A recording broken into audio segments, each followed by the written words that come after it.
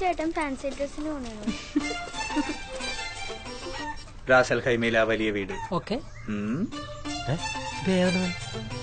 ബിസിനസ്സാണ് ജീവിതത്തിൽ വലുതെന്ന് വിശ്വസിച്ച് നടക്കുന്ന പപ്പ, നൈറ്റ് പാർട്ടിയും ഡാൻസുമായി നടക്കുന്ന ഒരു മമ്മ, ആകെ ഉണ്ടായിരുന്ന കൂട്ടുകാർ ഷാർജയിലെ ബോർഡിംഗ് സ്കൂളിലെ അറബി പിള്ളേരായിരുന്നു. പെങ്ങന്മാരുണ്ടായില്ലേ? ഇല്ല. റാസൽ ഖൈമയിലെ ആ വലിയ വീട്ടിൽ ആ രാജകുമാരൻ ഒറ്റയ്ക്കായിരുന്നു. ഏത് രാജകുമാരൻ ചേട്ടാ?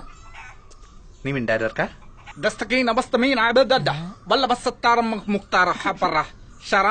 ഇതെന്താണ് പറയുന്നത്? അറബിയ? അറബിക് കവിയാന്ന് തോന്നുന്നുണ്ട്.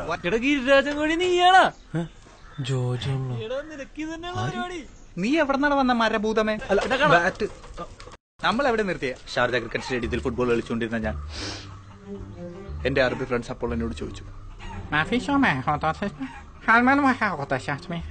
പകച്ചുപോയി എന്റെ ബാല്യം. പോകുമ്പോ